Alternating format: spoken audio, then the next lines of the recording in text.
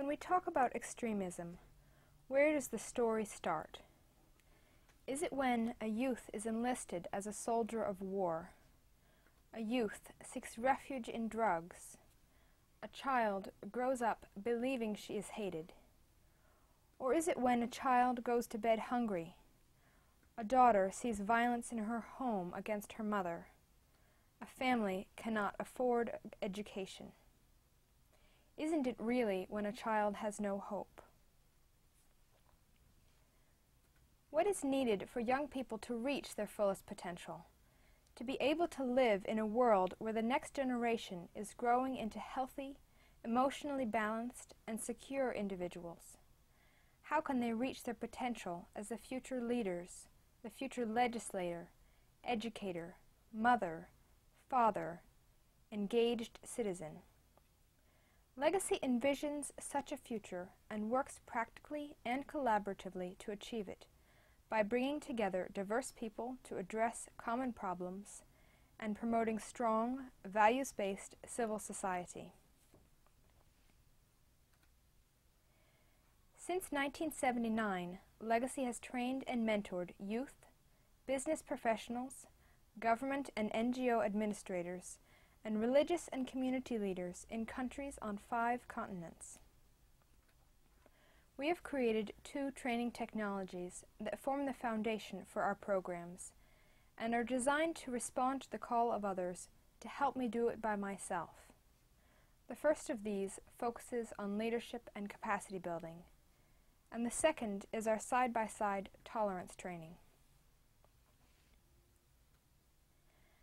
Legacy uses a very specific training technology that gives proven results. Whether we are working with leadership development among teens, professional development with adults, or a capacity building consultation with an NGO, the methodology is basically the same.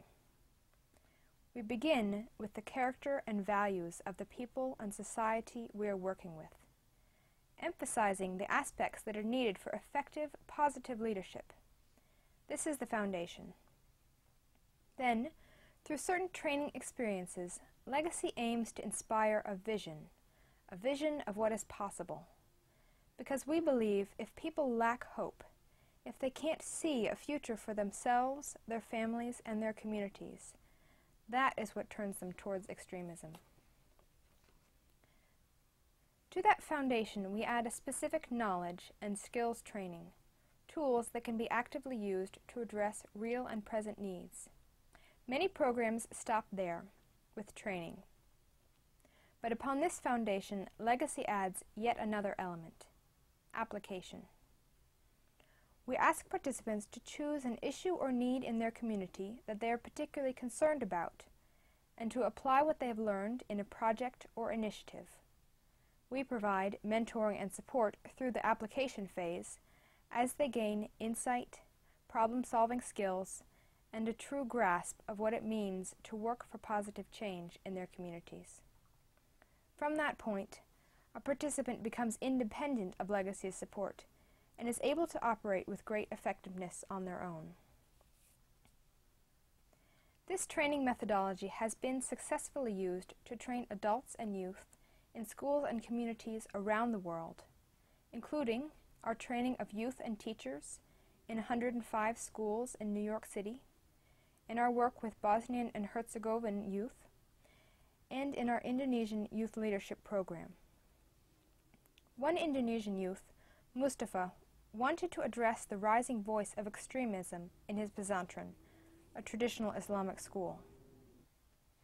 In this clip, you will see how Mustafa took the leadership training Legacy provided and created a project that jump-started his pesantren, modernizing curricula, promoting democratic ideals, and encouraging critical thinking among young and old.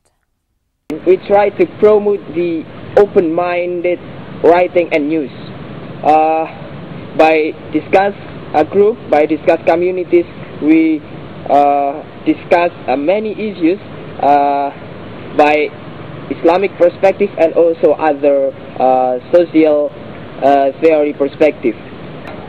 This project is sustainable because first people in Pesantren know that this project is important. The second, because this project has a contribution in santri achievement. Third, this project enable the environment of the Pesantren to access the outside world. In the Palestinian-Israeli conflict, Legacy designed programs and utilized its training technology to bring participants to this highest level.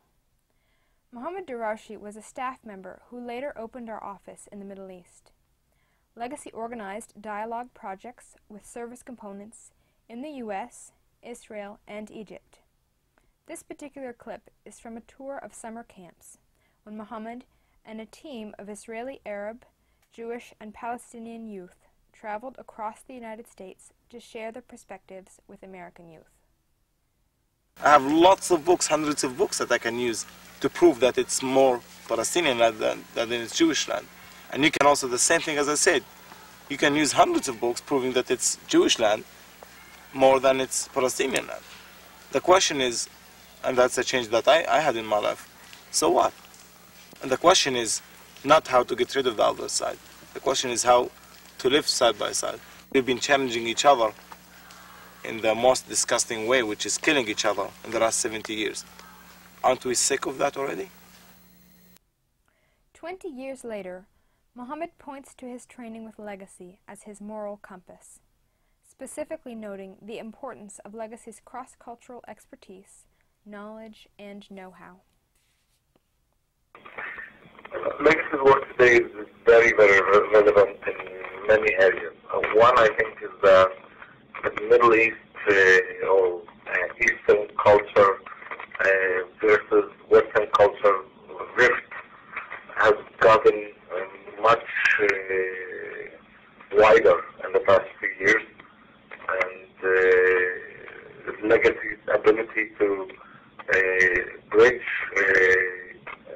that rift is much better than many other organizations or groups, mainly because of the understanding of the cultural aspects of the issue. And I think that this area of intervention is probably one of the most critical areas of intervention needed today. These are just a few of our many success stories. We estimate that more than 650,000 people around the world have benefited from the work of Legacy International through direct services and the initiatives created by our alumni. That's about 1 in every 10,700 people that has been touched by our work. As the president and founder of Legacy said, each of us is shaping history. Each of us can help to direct the course of the future toward greed, self-centeredness, and violence, or toward peace, security, and well-being for all. We invite you to join us in this vision of the future, a future of peace, security, and well-being.